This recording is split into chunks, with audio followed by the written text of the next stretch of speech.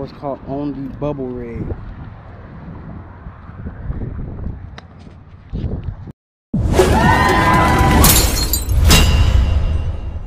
So what is up, YouTube? This is Drops of Gulf Coast Fishing 850, and if you can see in the background, my rods and reels are in the back of my truck. I just got back from fishing, and I decided, let me make this intro for this video. So today, as you can see by the title, we are going to be making a bubble rig, showing you how to make it, and, you know, see why it's effective. A bubble rig is a little clear plastic, you call it a bubble with water in it. You put your lure on the end, you throw it out, you jig it across the water. The bubble with the water in it, it splashes on the water, acting like a school of fish. You have your lure on the end of your monofilament leader, and the fish sees it and strikes it. So that is what a bubble rig is, and I'm going to be showing you guys how to make one today. Enough of the talking, let's get to the video. I'm out. Peace.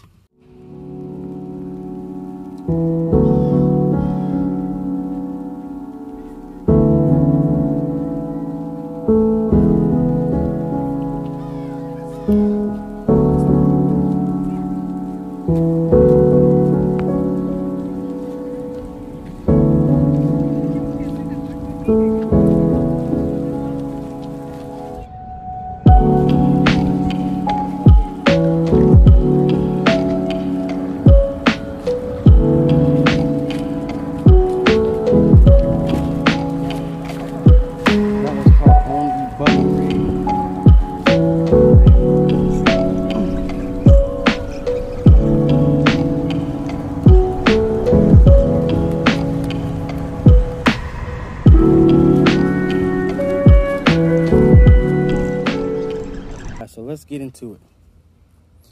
So we're gonna start out with some basic things that you need for a bubble rig and lures you can use. This is a Yo-Zuri.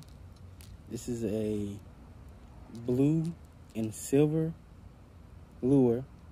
Kind of reminds you of a Menhaden lure, shiny, got dots on it like a Menhaden.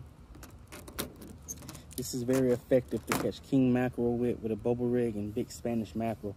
That's why I've noticed to be seen. You have your classic gotcha lure, silver with the orange head, or you can use gold with an orange head. Gold works pretty good. You also have this little, I'm not really sure what this is called, but I found it and I've seen people using them, and they work really good on the end of your bubble rig. You got your diamond jig. This is a little fish diamond jig, 3/4 ounce, and this is really effective as well. And you got the OG out of the bunch. You got the golden spoon, and this golden spoon is awesome. You can see where it's been getting hit by Spanish mackerel and bluefish, and the spoons have been around for a long time, and they are really efficient. You use them in the water. So let's start by this. This right here is, I'm not really sure what this is, but this works really good for mackerel in the water. And all this is right here is the sunglasses that you put in the back of your sunglasses to keep them from falling off, and it's like the floats.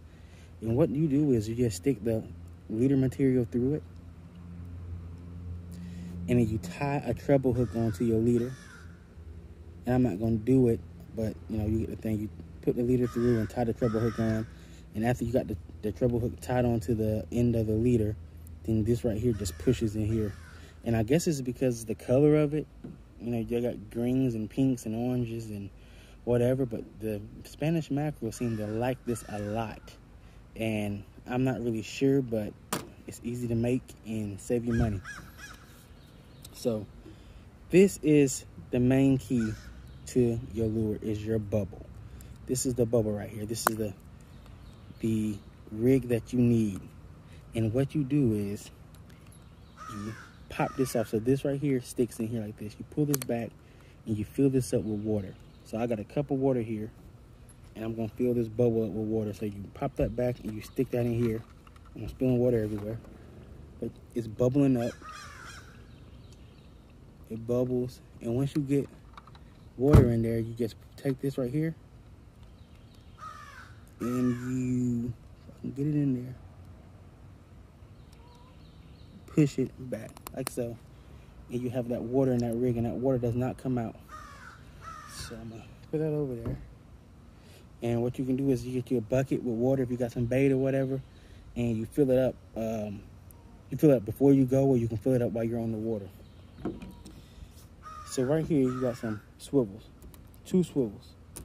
Right, so you take your leader. This is 60-pound leader material, and you clip about, I say about 10 inches. So I'm gonna clip that here.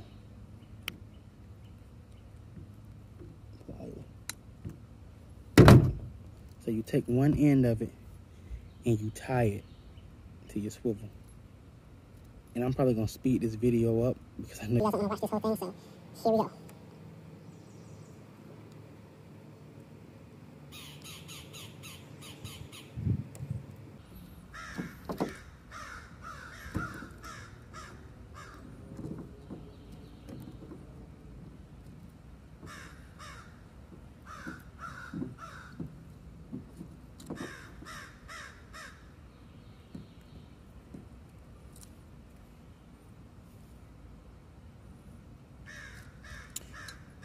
All right, and I'm back. I'm gonna clip it right here. So now your bubble is sitting in between 2 swivels, and it's probably about 8 inches in between that swivel on this 60-pound leader line. And some people actually put beads on the bottom part, because in the top part, because it's this knot, so that creates that knot from coming loose. Or busting your knot, you know what I mean? So I'm gonna clip that. So then, once you get that on there, I already have this golden spoon tied up because I was using it earlier. Same material, 60-pound leader. And you wanna make your leader at least 3 feet is what I use. So what you do is just tie this to the other side of the swivel. Like so.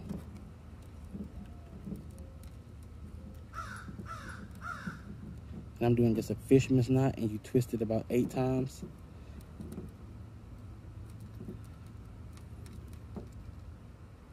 And then you go through, pull it tight, strip it. Bam. So you have your golden spoon here to your leader material, to the other swivel, to the bubble, and then this side goes to your line on your pole. So in all, this is what your bubble rig looks like. This is your whole rig here.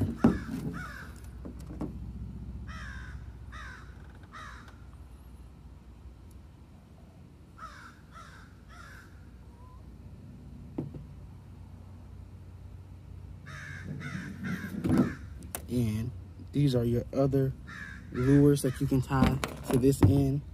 If your, your bubble, not the bubble, I'm sorry, if your spoon isn't working, then you can try this, this, and